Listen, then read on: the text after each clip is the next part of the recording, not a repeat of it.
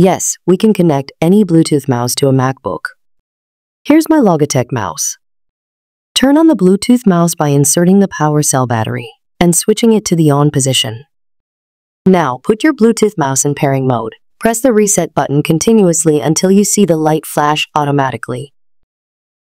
The reset button is located at the top, but it can also be found on the bottom side of the Bluetooth mouse. It depends on the Bluetooth mouse model.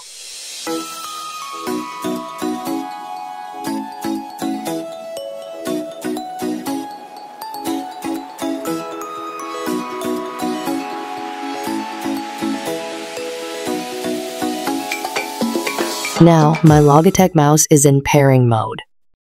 On your Mac, go to the Apple logo from the top menu. Select System Settings, and then select Bluetooth from the left side panel of the window.